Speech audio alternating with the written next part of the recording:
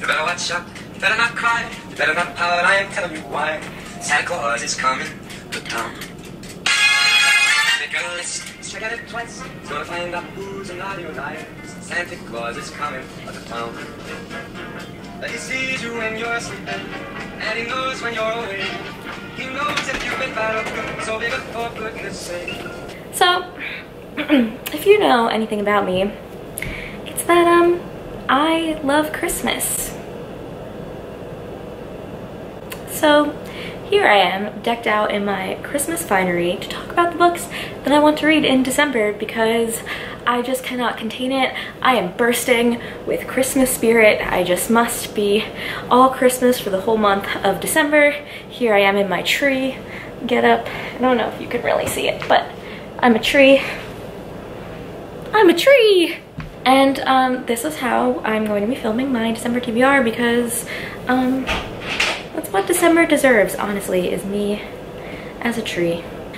So to get in the holiday spirit, I'm first going to be doing 'Tis the Season-a-thon. I will leave the info for that linked in the description below. I think when this video is going up, it will almost like be over, but you know, it's fine. That's just how schedules work sometimes. But there are a few prompts and I'm just taking this one pretty chill. So let's get onto the prompts and what they are. And I'm still a tree. Okay, so the prompts that this one book that I'm going to be reading is going to fulfill are Snow on the Cover and Holiday Themed book. So this book is going to be One Snowy Night, a Heartbreaker Bay novella by Jill Shalvis, and this is recommended to me by Maddie from Princess Paperback because she was like, I was like, hey, are you doing this readathon? I decided to do it like today. She's like, yes, read this smutty book with me, and I said, okay. So here we are. It's really quick, so I should be able to read it pretty quick, but okay, so what is it about? So basically this girl named Rory needs to get home to her family for Christmas, but she doesn't have a ride, and the only way to get home is with this really hot dude that she finds annoyingly handsome and his big goofy dog. And you know, they have some history, they went to high school together, some stuff happened, and things are about to get steamy in traffic. So that sounds like a fun time for me. Get me in the Christmas smutty spirit, so sounds like a win-win all around, honestly. Now, next is going to be book you received as a gift. So that is going to be, where's my book? Shadow Frost by Coco Ma, which was gifted to me by Madison. So shout out Madison, sponsoring this TBR. I said I was gonna read this last month and I didn't. So now I'm going to because I really wanna get to it. And it is, she left me a note and it says, enjoy my love, fall for Quinlan and Astern's love. And I've said this before, but she literally didn't even write her name on it because she didn't have to, because she knew that I would know that she got it from me. Coco Ma is really cool. She goes to Yale and she published this book with a velvety soft cover. I met her at BookCon and she's really sweet. So I'm excited to read her book. Maddie loved it and we have the same exact taste in reading, so I feel like I will love it. And just like, look at this cover, and it talks about like frost. So this could kind of almost be for snow because while this is like frost, it's snow related. I like reading the tagline sometimes, and this is like a little poem in the beginning. In the kingdom of Exaria, a darkness rises. Some call it a monster, laying waste to the villagers and their homes. Some say it is an invulnerable demon summoned from the deepest abysses of the immortal realm. Many soldiers from the royal guard are sent to hunt it down. Not one has ever returned. So Astern Fallenheart is the princess of Exaria, and she has some elemental magic. So this is a good elemental magic book, but it's elemental magic with a little bit of a twist, I think. So basically she was like, you know what, we're sending out all these royal guards to kill this beast and it's not working, so I'm just gonna set out on my own. So she goes out with a trusty group of those that she feels like can help her undertake this task to kill this demon that is terrorizing the kingdom. But as they hunt for the demon, they uncover a plot for assassination against Princess Astern herself, and so kind of everything that they've known their whole life has been turned on its head. And while this is occurring, they still have this demon that they're hunting, but the demon may also be hunting them at the same time. So I'm just really excited to get to this, again, because Maddie loves it, and if Maddie loves it, I trust her judgment. And it was kindly a gift by Madison, because Madison is my glucose guardian of books, and I love her, and I'm excited to share my thoughts on this with her. Okay, so read while eating your favorite holiday treat. My favorite holiday treat, there are many, but I really do enjoy, in the last few years, Boom Chicka Pop with holiday drizzle on it. So I will have to go to the store and get some, but when I have a bag, it says there's like 7 servings in a bag. No. There is 1 serving that lasts approximately 30 minutes because I eat that just straight. Oh, it's so good. It's so good. I love it. I love my Boom Chicka Pop, and I get it every holiday season. As soon as I see it in stores, I need to grab it because I'm like, I can only enjoy this during this time of year. They don't sell it otherwise. I love the white, what is it, like white chocolate peppermint, something like that. I don't know. It's just like popcorn drizzled with chocolate and peppermint goodness, and it's amazing, and I highly recommend that you eat it. Try it for yourself, please. It's so good. So the book that I want to read while eating popcorn, Boom Chicka Pop holiday flavors, is Harry Potter and the Sorcerer's Stone. I started this a month ago and I put it down because like Harry Potter is so easy to just like put, like I hate to say it, it's easy to put down because I know the story so well that I know I can always just pick back up at any point and be fine, but I really want to finish reading this so that I can watch the Harry Potter movie because that's going to put me in such a holiday spirit. And I realized the issue is like I was trying to read this at the same time as reading other books, and I can't really read more than 1 physical book at a time, so I would rather just dedicate myself to it for a day or 2. And the reason it was going very slowly is because I'm annotating it. Look forward to some Harry Potter content from me in the future. It's supposed to be kind of a surprise, but I'm gonna drop a little hint here that there could be some Harry Potter related videos coming your way. But in order for that to happen, I need to actually finish the book. So I think I'm just gonna try and knock it out this week while eating holiday treats, and it will really just get me in the holiday spirit because Harry Potter is just something that is formative to my childhood and I love a lot, and I also feel that way about Christmas, so it's gonna put me in a Christmas spirit. Then the next thing is a book title related to music. So for that, I really want to read The Notes, The Most Beautiful Moment in Life, which is, yes, a BTS thing. This is all of their notes that come in their albums compiled and translated into English, and I really want to read this because if you know anything about BTS, they have this BTS universe that is the storyline of their music videos, basically, and the notes just gives like more depth into what happens. And there's also a webcomic. It's basically like 7 boys were friends in high school and then their lives went separate ways, and then bad things start happening to all of them, but then one of them, Jin, discovers that he can time travel. So he keeps going back and repeating things over and over, and that's the basic gist of it. And like if you watch the music videos, you kind of get a sense of what's going on, but you're not really sure, and then you read the webcomic and you're like, oh, okay, this is starting to be pieced together, and I think this is going to be the last big piece to like fully wrap my mind around it. So what I want to do is this weekend coming up, because this readathon is through to the 8th, is just spend some time rewatching all the music videos and all the related content, maybe reread the webcomic throughout the week, and then get to reading, just try and bang this out in like a day. It's only 800 something pages, so I think I could definitely do it. And then I just want to be prepared because I think that when BTS drops new music, their new music videos are going to be back to relating to this storyline, which is why they just dropped this Notes compilation and the webtoon within the last year. So I'm preparing myself, and I love BTS. I love when artists have this complexity layered into their music where you're always trying to look for hints and analyze things and create theories. I think it's a lot of fun, and I think that the story is really dark and not something that I was expecting from BTS, but when I found out about it, I just absolutely loved it because of how dark it is and just like how immersive. So I can't wait to read this and like just think about everything. Just think and think and think. And that's related to music, obviously, because it's BTS. And then the bonus is 10 blind dates. I don't know if I will get to this one. I'm just gonna leave it out for now. I'm trying to be low-key, not stress myself out. It's actually kind of hard when I was putting together this TBR. I wasn't quite sure if I knew like exactly what I wanted to read this month, so I kind of just put some books that I've been looking at, and I feel like I'm gonna be pretty slow on the reading until I get to Christmas time, where I'm gonna be on vacation for 2 weeks, and then hopefully I can do like a lot of reading then.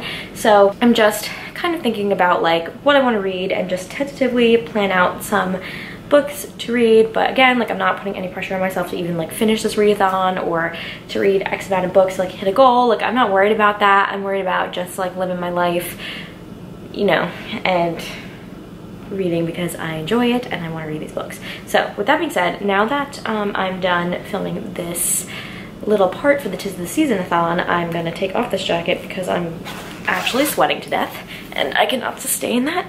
I love being a tree, but you know, when you have the light on you, you can only be a tree for so long in a hot jacket. So the next book that I'm going to be reading is going to be a buddy read with Kaylee over at Mermaid Kaylee and Madison over at Princess of Paperback, and I'm excited because it's vampire smut. So it's going to be a fun time because, you know what, just some good old paranormal smut and I'm here for it. So Dark Lover by J.R. Ward. It is book number 1 of the Black Dagger Brotherhood. So Wrath is the only pure-blood vampire left in the world, and he is the head of the Black Dagger Brotherhood. He has a score to settle with the killers of his parents. However, when his most trusted fighter in the Brotherhood is killed, leaving behind an orphaned half-blood daughter unaware of her heritage, Wrath must bring her into the Brotherhood and into the world of vampires. Beth Randalls is approached by a man in the middle of the night and taken to the Brotherhood, and while she doesn't really know what's happening to her, there's a new restlessness inside of her. And so yeah, that just sounds like some good old paranormal romance, and I'm ready to experience it. And I think it'll be really fun buddy reading with my 2 lovely friends. The next book that I want to read is one that I have been dying to get to, and I just haven't yet, but I think December is going to be the time, and that is going to be Wicked Fox by Kat Cho. This, especially now that I'm into like K-pop and I know a little bit about Korean culture, I feel like this can help teach me a little bit more, because literature is always a good way to learn some more things, and it's always good to constantly be learning about different cultures and whatnot.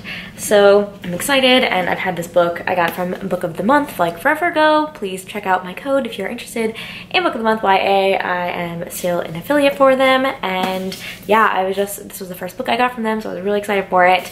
And so Wicked Fox is about Gu Mi-young, who is a gumiho, which are night-tailed foxes which survive on consuming the souls of men. However, she tries to live her life pretty morally by only consuming the souls of bad men. However, one day in modern day Seoul, Mi-young crosses paths with a young boy when he's being attacked by a goblin in the woods, and so she saves him, but in the process she loses her fox speed, which is her gumiho soul, and without it she will die. And now she is faced with the choice to choose between her immortal life or Ji-hoon, the boy that she saves, mortal life. This is like an urban fantasy with some folklore mixed in, and I just have heard that Ji-hoon is just such a soft, sweet boy, which like I'm a sucker for soft boys in literature and we need more of them, so I'm really excited to have this very like soft romance interest, and this is potentially going to be a buddy read with a group of friends, and I don't know if we have any solid plans yet, but I am hoping that we solidify it and we can all read it together, and I just think it's gonna be a really, really fun experience. And again, I've been wanting to read this book for forever, so like, why haven't I yet? I don't know, I just think it's gonna be an amazing time.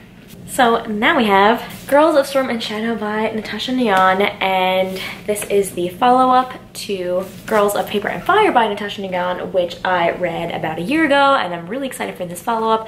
This book has trigger warnings for sexual assault, so just know that before you go into this. And this is actually one of the only books that I've seen that does have a trigger warning page, which is great because I am all for books being more open about their trigger warning. So just on the prologue page it says, please be aware that this book contains scenes of violence and sexual assault, and there's also a trigger warning in the second book. So I just think that books that deal with difficult topics should definitely just, you know, make the reader aware of them beforehand, and I do think that there should be more pressure on publishers to include this in the book. So I really just think that this is a great example of a publisher seeing that they're needed and putting them there, which I really appreciate. So in this land of Ikara, there are different castes. Basically, the demons are the ruling class. There is the demon king, and then there are the paper class, which are humans, and in between is the steel class, which are half-breeds.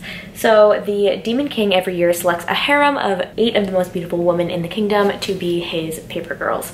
And Lee is chosen because of her beautiful golden eyes, which are pictured on the cover, and she must go to become a concubine for this demon king, which is obviously a very horrible life to live, and this book deals a lot with how each of the girls deals differently with their situation, and in the midst of all of this, Lee falls in love, which is a very, very forbidden romance. And so yeah, I just thought that this book was so good. I loved the romance, and I really think that this book is going to explore some difficult yet important topics, and so I'm really hoping to read it soon.